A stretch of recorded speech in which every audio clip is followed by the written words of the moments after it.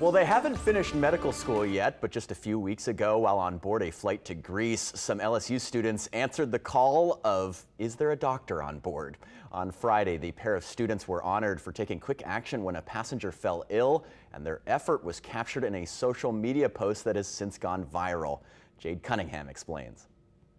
Lauren Bagneris and Heather Duplessis celebrated the end of their first year at LSU Health with a once-in-a-lifetime trip to Greece. Greece has kind of been like a bucket list thing. I was really just excited to spend some time to relax with my sister and with Heather, of course. And boy, it was a trip to remember. I can't say it was even an adrenaline rush. I think we were both pretty level-headed and calm in the situation. While flying to New York, a passenger overheated and fell. The crew called for help, but when no one answered, Heather and Lauren stepped up. You go into fight or flight at that moment, and you're automatically jumping into action. We knew that we were called to do this.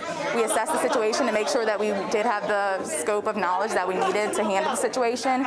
And once we realized we did, I think that we helped make each other feel comfortable in order to help that passenger. This photo was taken as the two worked to help the woman. It's been seen more than 6 million times. I want to thank you for stepping up and doing what you did. And it captured the attention of school, city, and state officials who all recognized the women Friday. On behalf of the city of New Orleans, let me tell you something.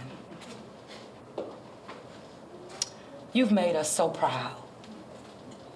You are truly an inspiration. Extremely grateful for that honor, Lauren and Heather say they just did what they were called to do. I learned that you can't take your education for granted, no matter what you're doing. It also just gave me an appreciation for those late nights and early mornings that I experienced throughout the year, and just knowing that, you know, it is all for a reason.